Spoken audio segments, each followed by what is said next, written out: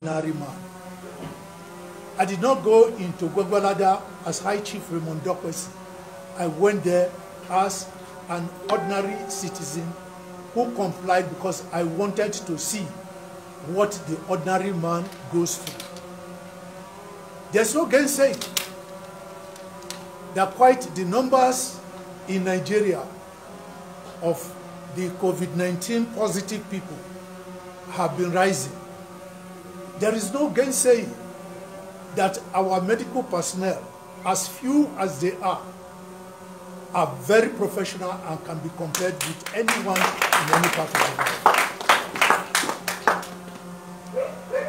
But I still have doubts in my mind. I still want to be properly educated. I am a bloody mechanic. What is the difference between COVID-19, which is a virus, and malaria, which is mosquito?